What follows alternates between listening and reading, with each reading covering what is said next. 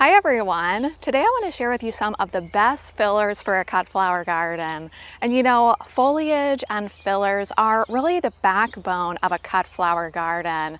They provide bulk, interest, and character to arrangements. And a steady supply of both foliage and filler flowers will keep your designs looking lush and balanced. Plus, your garden will be a balanced ecosystem, brimming with variety, life, and abundance. Now, you can often find wonderful foliage cuts right in your existing landscape just by taking a look at the shrubs on your property. Things like forsythia, durvella, boxwood, or even ninebark make excellent foliage cuts and continue to produce all season long. But when it comes to fillers, instead of using the shrubs on my landscape, I really rely almost completely on annuals that I grow from seed because they just bring so much to the table, so much interest, so much character, and so much bang for your buck at the end of the day. A small 99-cent packet of seed can give you a ginormous drift of really whatever your heart desires. So let's head over and take a look at some of my favorite fillers for your cut flower garden. Now, first on my list just has to be Bupleurum, because look at these super tall, cool, and almost wiry stems. The foliage on Bupleurum is beautiful. It's kind of a gray-green color, oval-shaped leaves, and then it gets these beautiful lime green, yellow flowers, and it's just absolutely stunning. Now, Bupleurum only produces one cut per seed, so it's a really good idea if you like Bupleurum to sow it successively about every 2 to 3 weeks for a steady supply. And I like to harvest it when the flowers are totally open, and by doing so, I get a really long and wonderful vase life. Next on my list is Orlea, and just look at the beautiful grace and elegance that Orlea adds to the garden border. But it's also a wonderful cut flower. It has these beautiful lacy white blooms that are then followed by these gorgeous green star-like seed pods, both which work well as fillers in bouquets. The flowers are borne on well-branched plants, but for me, the benefit of growing Orlea is not so much as using it as a cut, but as attracting beneficial insects like soldier beetles into my garden, which will eat all my aphids for me. Next on my list is yarrow, and yarrow is a long-lived perennial flower that has flat-topped heads that comes in a wide variety of colors. You can get it in white, pink, peach, yellow, pretty much any color you want. There's a variety out there for you. Yarrow is really easy to grow from seed. It has this beautiful fern-like foliage, and it also attracts a wide range of beneficial insects. Ladybugs, lacewings, damselflies, and parasitic wasps all love yarrow, so just another great reason to add it to the cutting garden. Now, next on my list is larkspur, which looks very similar to delphinium, but in my opinion is light years easier to grow. It comes in shades of blue, purple, pink, mauve, and white, and it seems like they're always coming out with new and interesting colors to try. The blooms can be either single or double, and when you plant them in the fall, you get these really tall spikes of flowers. Some of these are almost 6 feet tall.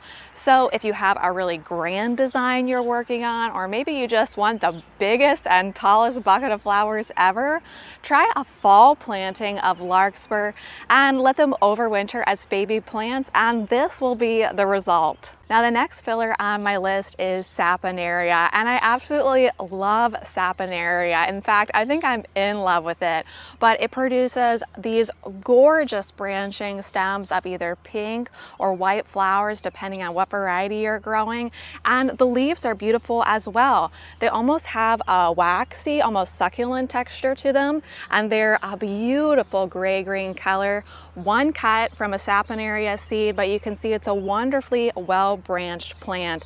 So this is one to succession plant as well for a steady supply of saponaria all season. Next up is my personal favorite filler flower, and that is Dara. Dara is a beautiful umbel flower that comes in shades of mauve, eggplant. You might have heard it referred to as chocolate Queen Anne's lace, but it's all the same plant. Here in zone 6B, I can either do a fall or a spring planting. You can direct sow it, you can start it inside. It's very forgiving. And basically the foliage on Dara is lower on the plant, and then it produces these really, really long, tall, strong stems. And I just absolutely adore it. I can never have enough. Some people say that Dara wilts in the vase for them right after harvest. And what I find is that when Dara first emerges, the sides of Dara face upwards towards the heaven like an open cup, but then gradually they settle and lay flat, and then even a little bit later than that, they face downward like an open umbrella. And I find that either flat or facing downward like an open umbrella is really the best way to harvest Dara to avoid that wilting that can sometimes happen. Now next on my list is bachelor's buttons, and I think bachelor's buttons is one of the easiest flowers to grow from seed. Just stick it in the ground, bury it with a little soil, water it, and walk away, and in just a few weeks time you'll be blessed with this gorgeous stand of bachelor's buttons, often called cornflower. But cornflower comes in a wide variety of colors. You see I have this beautiful dark mauve, which is called black button. You also have blues like blue boy, pinks, whites, and once again they're always coming out with new and interesting colors.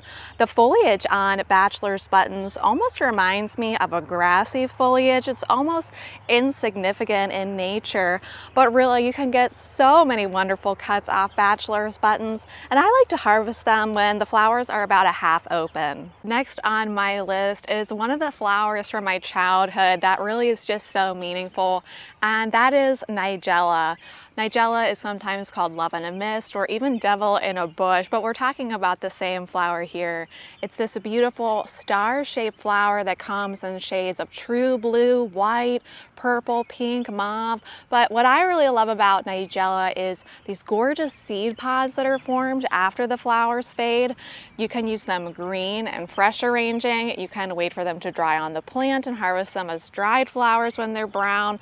There's really just a plethora of uses when it comes to Nigella, and it couldn't be easier to grow. It really prefers to be directly sown into the ground in very early spring for a really nice tall stand of plants, but you can grow it any time of the year and it will bless you with these gorgeous flowers. And did I mention they're actually blue? I mean, just look at that. That's gorgeous. Next on our list is another one of my personal favorites, and that is the star flower. When star flower first emerges, it puts on this beautiful white flower that the bees adore. But the reason why I grow it is for these beautiful seed pods that are formed after the blooms fade. They're globe-like seed pods, and they're almost a bronzy green color, just absolutely phenomenal. Fresh or dried. The white flowers are great in fresh arrangements as well, and they have long, somewhat wiry stems with this beautiful silvery green foliage. This is one of those filler flowers that I'll always grow. So easy to grow. I find it's really best to just directly sow it into the garden, and it takes off in no time at all. Next on my list, and another personal favorite, is feverfew. Feverfew has beautiful white or yellow flowers. It's a spray flower, so you get multiple flower heads per stem. They're great fresh, they're great dried. Generally, they're considered a perennial in zones 5 and higher, but when you grow feverfew for cutting, most people grow them as an annual grown from seed, and they just pump out the blooms and give me a really tall flush early on, and then secondary cuts that are a little bit shorter, but still usable in designs and definitely usable for drying. I love the next filler flower on our list so much that I barely have any of it left in the garden just because I've been cutting it with great abandon lately. But you can see this is the beautiful flower called honeywort or Cerinthe major. Beautiful, long, very strong stems with this succulent gray-green foliage. But look at these gorgeous drooping flower heads. I see shades of purple, blue, different shades of blue and green. It almost reminds me of a floral opal somehow. And Cerinthe is really easy to grow from seed. I find that direct seeding it works best. The seeds are quite big. They almost look like a small pebble. And the only problem with Cerinthe that can happen is that it can get quite wilty after harvest. So I find that harvesting it as early in the day as possible, even as early as 5 a.m. in the morning, really helps. Also, using a product called Quick Dip will help significantly.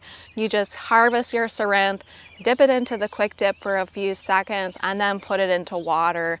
And basically, Quick Dip kind of just acts like a straw, allowing kind of that free flow of water up to the flower head. But even with that extra step, it's really worth growing Cerinthe Major. Next on our list is Ami Magus, and Ami Magus explodes with these white lacy flowers on tall, strong, somewhat wiry stems, and they're really ideal for wedding work. But what I really love to do with Ami Magus is to dye them all different colors. If you just add a bit of food coloring into a bucket of water, you can have a rainbow of Ami Magus that you can use in all kinds of creative designs. And I do find it best to harvest Ami Magus when it's fully open, and then you won't have any problem with it wilting in the base. Next on my list is straw flower, and straw flower has so many redeeming qualities and so many great uses. First of all, it's really easy to grow from a seed and very easy to collect the seed for the next season. Also, you can use them fresh in arrangements. For this, you would want to do the wiggle test where the head moves with the stem rather than flopping around in contrast to the stem. You can also use them dry. Here in this case, you would want to harvest them when you don't see any pollen showing in the center. But whether or not you choose to use straw flower fresh or dried, if you've never grown them before, give them a try because they're fabulous and give you so much interest. And I just love the sound they make when you run your fingers against them. Next on our list is Bells of Ireland, and Bells of Ireland produces bright green, bell-shaped calyxes that are centered with tiny white blooms. These blooms have a lovely sour apple scent that add freshness to an arrangement. And I find it best to harvest Bells of Ireland when they're at least halfway open and green, but you can also use them in dried arrangements as well. Next on our list is corncockle, and corncockle is a cool season cutting flower that comes in both pink and white. The flowers remind me almost of perennial geraniums, and the foliage reminds me of bachelor's buttons. It's very easy to grow from seed and great to add a little bit of air and sparkle into a design. And last on my list is an annual version of Monarda called Lambada. Here are the plants, and I'll show you some in bloom across the screen. But they're these beautiful plants that are easy to grow from seed. They always take a while when you grow them from seed. You almost might think something's wrong, but that's just normal when it comes to this plant. They'll just kind of sit there for a while, and then all of a sudden, bam, they'll put on tons of height really quickly. But when they're in bloom, they get these beautiful stacked whorl blooms in a pinky purple color, and they just look absolutely stunning in arrangements. Now, it seems almost impossible to know when and how to end this list of the best fillers for a cut flower garden. I think I could just go on and on all day, but I think the moral of the story is to grow what you love and bring your personality into the bouquet. There's so many varying textures, forms, and colors out there to choose from.